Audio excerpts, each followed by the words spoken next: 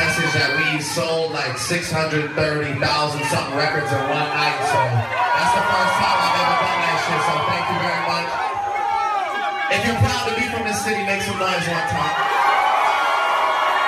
Well, Akademiks, and check it out, because Aubrey is about to do something that we didn't expect. Now, first and foremost, Drake dropped the Views from the Six. A lot of mixed reviews. Somebody told me, yo, it's like the best album since Thriller. Stop it. Somebody has told me, oh my God, this is such garbage, you know what I mean? Ass juice. And again, both sides, I'm hearing very extreme reactions, and I'm like, yo, this shit's been out for like a day and a half, and I'm thinking like, yo, really? Like, you guys like have that strong opinions? Do you kind of get all the shit he's rapping about? Because I'm still figuring stuff out. Just kind of give it some time. And also, I always remind people when Take Care came out, listen, for the first like 2 weeks, everybody said it was garbage.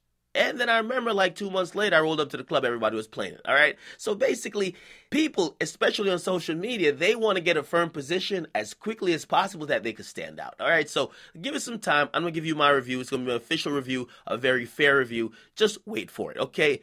However, let's talk sales, because we all know that Apple Music gave Drake $19 million. $19 million make a lot of these niggas do a lot of shit. Okay, $19 million. And the $19 million was for the radio show that he does, which is OVO Radio, him dropping exclusive songs on Apple Music. I'm not sure if they had a certain amount, which he did, and also for Views from the Six to actually be exclusive to Apple Music. Not forever, not even forever, okay? Kanye did it for a month and a half with Tidal. Allegedly, Drake is going to be doing it for only 7 days, but 7 days could matter a lot when this album is so anticipated, right? Drake is saying that he already moved 630,000 records first day. And what he's talking about, and we're not really sure, because he could be talking about pre-sales plus the first day as opposed to just the first day. All right. Now, some experts, and I mean, I guess we could consider myself an expert as well, because I've done my number crunching, but other sites that also deal with analytics, they have kind of evaluated data that's coming into them live, and they're making predictions as well. They're predicting he could do as many as 2 million records sold first week. That's ridiculous. A rapper? 2 million? I mean, in Lil Wayne's prime, he never even touched or even approached 2 million first week. Okay, he did 1 million though, right? And I've been thinking that, I don't think no rapper, even Drake, could get to 1 million first week, because again, streaming is popping, but streaming actually brings down the sales a little bit unless it's streamed at a ridiculous amount of pace. Okay? Now, here's the thing, right? Drake's album's packaged in a very unorthodox way, where if you look on iTunes, they have it packaged as an album so you can purchase it as singles, okay? So if you're not listening to it on Apple Music, which is getting streaming data, or you're not trapping out the bandwidth, ski mask on, you have to buy the entire album, not one song. Like, say you just like one song, like, yo, you heard about this song called Hype. You're like, yo, I want to cop Hype. You can't even cop Hype by itself because it's packaged on iTunes, a part of an album. So you got to buy the entire album. So that's kind of helping the sales a little bit. The exclusivity is hurting him, but the packaging is helping him, right? So he's in a very weird position, but apparently he's already sold 630,000 records. He has no reason to fucking lie.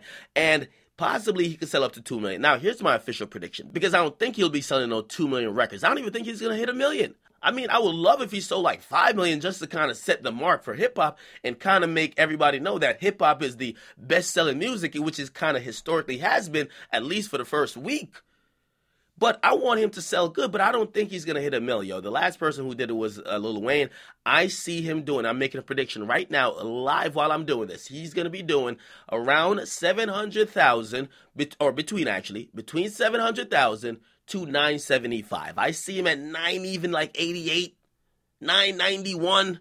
I don't see him getting 1 million. I mean, he might get 1 million though. You know what I mean? Listen, all this 666 shit he's been chanting for the longest, maybe that's the Illuminati. Maybe they're going to get that 1 million. But I'm just saying, I'm not predicting over 1 million. Some people have said up to 2 million. Okay? I'm going to stop short with 1. However, the packaging of the album kind of helps him and forces people to buy the entire thing off iTunes. And the streaming service thing, it kind of restricts a lot of people. But again, Apple Music got like 13 million subscribers that are paying, and more who are joining for free right now at a massive pace.